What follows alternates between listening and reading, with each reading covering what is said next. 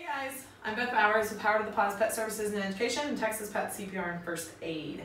February is dental month, which is so important for your pets. Research has shown now that there's a connection between poor oral hygiene and liver, heart, lung, and kidney diseases. You not brushing your pet's teeth for the first 3 years of their life is equivalent to you not going to the dentist until you were 20. That's crazy. You would never do that. You would never do that to your children, so let's not do it to our fur children either. So we wanted to make sure that we talk to you about home care and what you can start doing for your pets. If your pets are in need of a dental cleaning, please schedule it. You know how much it hurts when you have tooth pain. You can only imagine what your pets are going through and they can't tell you.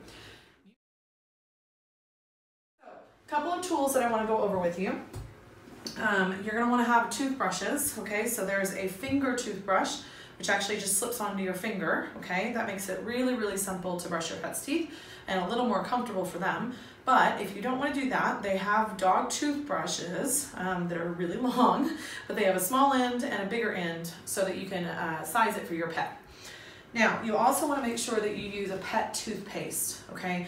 Pet toothpaste are flavored and they are much more comfortable because they taste good for the pet and they're much safer also, okay? So the pet can swallow these, this toothpaste versus human toothpaste. Never use human toothpaste with your pets. When you first start off with your pets, it's really helpful for dogs. You can use peanut butter, but just get a square gauze piece and dip it in peanut butter and actually just start to kind of get them familiar with what it's like to have your fingers in their mouth, right? Cats, you can use tuna juice. So it's always really helpful to start off with something that they really enjoy and work them up to this, okay? Now, when we start, you always want to make sure that you're approaching your pet from behind the pet, so back here, or to their side, so that they are more comfortable. Never approach your pet from the front and try and do this on the front end, okay? So I'm going to use my finger toothbrush for Potato, okay? Now, typically I would put my pet toothpaste on here, but I just want to keep it clear so that you can see everything. So when we go to brush their teeth, you always want to start in the back. Good job, Potato. Thank you so much for volunteering for us. Okay, and so you want to make sure that you brush each surface of each tooth as much as you can. Now, Potato's really good, but I know that not all dogs are potatoes, and that's okay, right? You want to make sure that you always start in the back and move forward, and make sure that you get the insides and outsides of the teeth, okay? Because that's really important for getting that plaque removed, okay?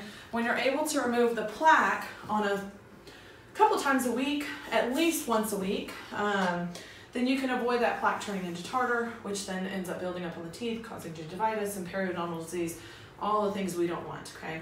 So, really important to do home care with your pets. If you have any questions, please let me know. We go over this and so much more in our Pet CPR and First Aid class. Check out our next one coming up with PawZ.com/event.